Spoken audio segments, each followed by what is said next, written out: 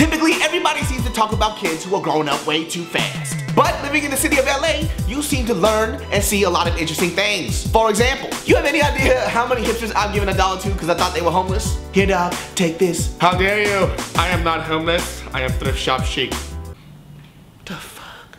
Funny thing in LA is actually the opposite. It's more old people trying to get their youth on. Now personally, I'm not trying to cramp your style. If you old as hell and you trying to get your euthanasia on, then go ahead and do, wait. Euthanasia, I don't think that's right. Then go ahead, but there are boundaries. There are a few things that you should know to realize that you are too old for certain things. So y'all already know what it is. LGI baby, let's get it, let's go! You're too old for clubbing if your titties look like pancakes on a hangnail. My God, I cannot stress this out enough. If your titties look like a deflated balloon, you need to take the precautionary measures to make sure that that shit does not slip out. Take them down, wrap them up, I don't care, but your shamamas are no longer puppies. They old mangy ass dogs and they need to be let down. Now older women going out clubbing and shit, that's not a problem, hell no. Why? Because every now and then, sometimes women need to go to a club to release the everyday pressures of their life on that dance floor. Girls night out! And now age ain't nothing but a number, right? But age and gravity has affected certain parts of your body. Now, true story, I was at a club a few years back and there was a lady in her upper 50s getting her groove on the dance floor. Problem was, when she was on the dance floor, she was doing this move. Get it! Let's do that shit in slow motion. Here's some math for y'all. Fast moves plus floppy titties equals scarred for life. My God, that bitch's titty popped out like an old ass leather wallet. That's an image I cannot get out my head for the rest of my life. There was so much areola on that titty, shit looked like a melted Reese's cup.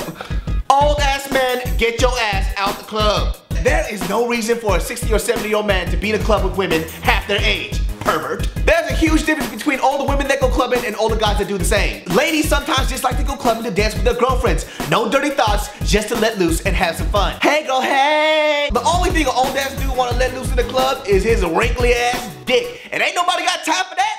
Do you know what old men do after they're done creeping you out at the club all night? They go back home and they lie to all their homies about the shit that they did. Man, you should have been there yesterday when I was at the club grinding on this female right here. Oh, word, Chauncey, that's what you did? Well, what she look like? Oh, so you say you don't believe? Okay, she had like hair, eyeballs, and you know, the like teeth.